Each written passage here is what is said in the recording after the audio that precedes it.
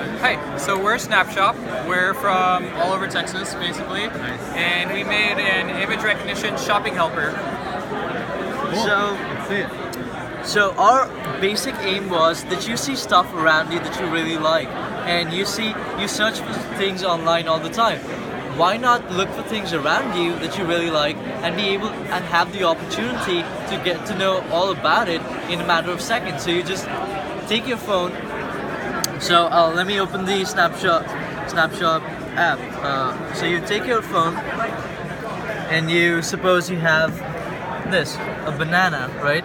You wait for it to recognize. There's a little label up there. Yeah, it takes a couple seconds. So it says banana. Did you wish you didn't have a yellow? Oh, it says banana. It So says it's banana fine. there. Yeah, So suppose it we gets want to order from Postmates.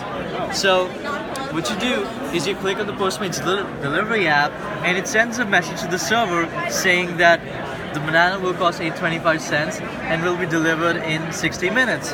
And you can talk more about that.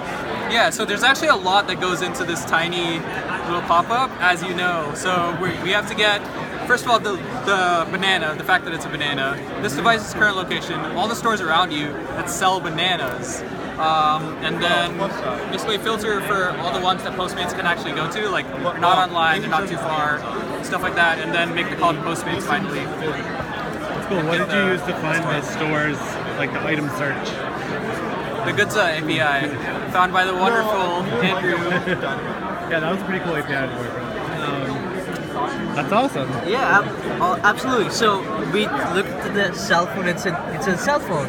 What if we want to search for that? So suppose we want to search for it on Amazon.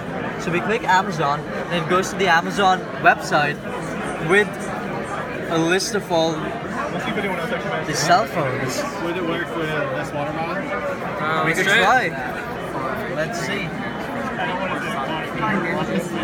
It might be more tricky, but let's see. Actually, it's done it before, so... Yeah, it has done It's done it before, yeah. Let's see. It says toothbrush. I see it. I see it. It says beverage, so say that beverage. it did work. Beverage and plastic. So which is basically the general form of Yeah. one model. Nice. And so it does. It's good at recognition. It's better than we thought it would be.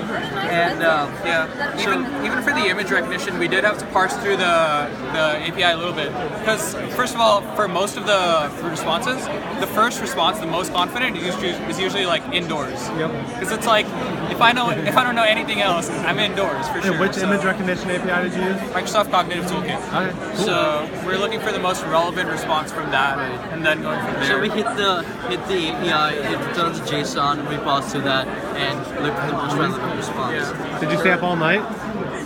Yes, I have. Sleep's gonna be good I tonight. haven't slept in 29 hours probably. No, Yeah. actually more than that. I haven't slept since 7 p.m. yesterday, 7 a.m. yesterday. Wow. Awesome. Well, great job, guys. Thank you. Thank you.